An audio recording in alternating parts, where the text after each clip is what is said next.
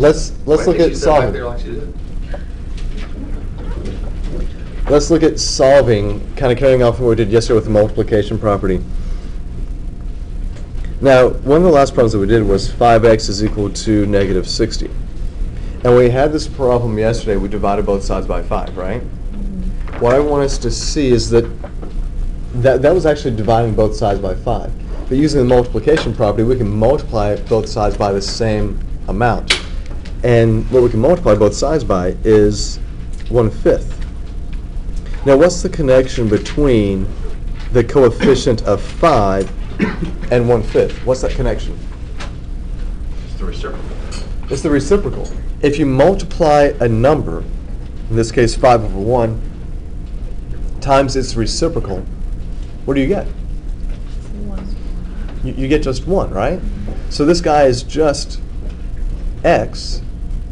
And then on the right side, you have something very similar to what we had yesterday, which was negative 60 divided by 5, right? And that just gives me what? That just gives me negative 12. So if I know that, if I know that the reciprocal can be used to get your x by itself, that's going to be very useful for these next few problems that we're going to run across. Because now I can ask you to solve this guy. Solve 2/3 x is equal to 20. I have a coefficient of x that's 2/3, but I don't want that 2/3 there. And sometimes fractions can make you freak out, but you don't need to. In the last problem, I multiplied times the reciprocal. So what's the reciprocal here? 3 over 2. So if I multiply the left side times 3 over 2, this is the reciprocal, and you would see that the 3's would reduce away as well as the 2's. Do you all agree? Mm-hmm. However, what you do to one side, you have to do to the other side. Do you all agree? So, on the left side of this equation, the 2's reduced to give you a 1, the 3's reduced to give you 1, and you have x by itself. What's going to happen on the right side? 3 times 20. You could do 3 times 20 and then divide it by 2, but before we do that, let's remember that 20 is 20 over 1, and let's reduce and make numbers smaller before we make them larger. Make your life easier. So 2 can reduce into the 20 10 times, and you get 30. Now, Mariah, what you were saying, we could multiply this, and if you did, you would have 60 in the numerator, 2 in the denominator, and it's still the same thing. But what you're going to find out is that if you actually do that multiplication on some of these problems, it's a little bit too much to handle. So let's avoid that if we can. Now, how do you check these answers? How do you check your solutions? If you plug it back into the original, so if you were to check this guy, it shouldn't take much effort to do that.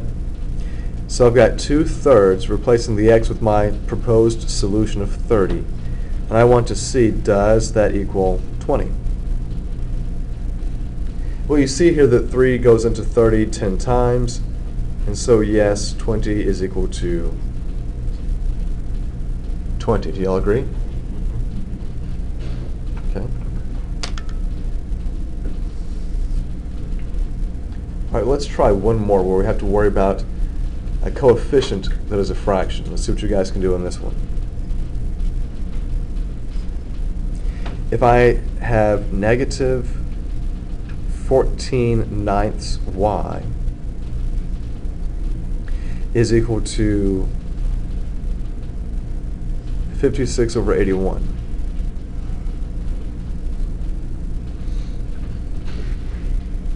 I want to get the y by itself, and I want to get rid of that coefficient. When my coefficient is an integer value, positive or negative whole number, you just divide by it. When it's a fraction, instead of dividing by it, which we could do, we want to do what? Don't divide by the fraction. Do what? Multiply times. What's that fancy word? Reciprocal. Multiply times the reciprocal. What's the reciprocal of this guy? 9 over 14. Right, if you just do 9 over 14, let me show you what happens here. If you just do 9 over 14, the 9's reduce, the 14's reduce, but you still have this negative, right? So that's not really the reciprocal. You need negative 9 over 14. And of course, what you do on one side, you do on the other side. So multiply times negative 9 over 14. Okay. So when I do this, the 9's reduced to give you 1, the 14's reduced to give you 1. Okay. These two negatives will also reduce, because what's negative times negative? Positive. Positive. So I'm going to be left with a positive y. Now on the right side, we've got to see how we're going to simplify this. Do you want to do 56 times 9? No? To reduce How can we reduce? 9 and 81. Now before you start reducing, and that's good, 9 and 81 will reduce, but before you do that, don't forget about your negative sign. I've got a positive times a negative, so what will my end result be in terms of a sign? It's a negative. It's important that we identify that and we write that, because a lot of times students start simplifying and they lose sight of the fact they had a negative. So 9 and 81 have a common factor of what? 9 goes in here once and in here 9 times. Do you all agree? Is there any other simplifying I can do? Isn't 14 going to 56 3 times? 14 does not go into 56 3 times. 4 times. It goes in 4 times. Now, if you're not sure that 14 goes into 56, reduce it in a way that you know how. 31. These guys have a common factor of 2 at least, right? 2 goes in here 28 times, and 2 goes in here 7 times. And then 28 over 7, now you see that the answer is 4. Okay? If you don't see it in this huge big picture of 56 divided by 14, piece by piece, and you break it down, you're going to see how important that is later on this semester. So 7 goes in here once, 7 goes into 28 4 times.